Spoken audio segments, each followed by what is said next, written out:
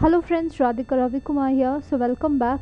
In the previous tutorial we have seen how to create the SCD type 2 using our Informatica mapping designer. So we have already created this and we have created a workflow also for that. So now going to the workflow manager, here is our session that I've created. Make sure you're giving the proper path for your source and target. Just go to mapping, source, and here in the source file directory, make sure you're giving the proper path of your source, and make sure your source file is also proper, as our source is going to be a flat file. And coming to our, make sure for both the sources you're giving the proper path in the file name. Coming to our target is nothing but an relational writer, that is our Oracle database itself, so no need of changing anything over here.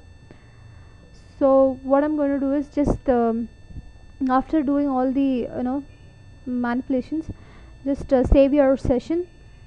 I have nothing to save here because I've already done it, so just save.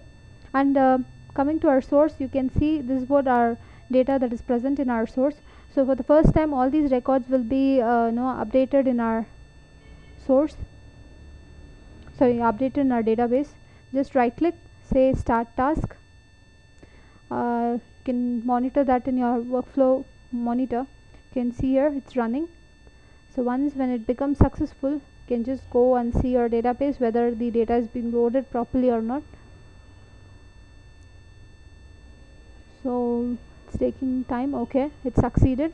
Now going to our Oracle SQL developer, just run this query. You can see all the data has been updated. So something is null over here, I don't know why. Okay, it's because I haven't given the proper delimiter, that's why. That's not a problem. So you can make sure your flat file is having proper delimiter or not. Now let me change my record. So what I'm going to do is I'm going to change the location of the person A. First it was Mumbai, now I'm going to say it's going to be something like US. Just save the file. Okay, now what is going to happen is you can see all the flag has been set to yes because that is their current location. Okay, now going back to our workflow manager, just right click and say start task.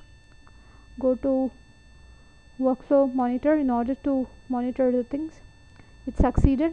Now if you go back and check our database, you can see first the person's A's location was Mumbai. That flag has been set to N, that is now it's not the current location.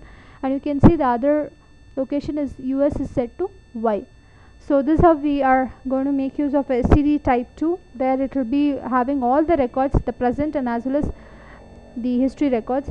So you can see the history record is also present, the present record of the person A is also present. So this is how we need to achieve the result by using our SCD type 2. Hope you guys have understood, and if there are any queries then please do mail me to plsql.informatica@gmail.com and keep supporting my videos. I'll come up with more Informatica scenarios in the upcoming tutorials, and thank you very much for watching.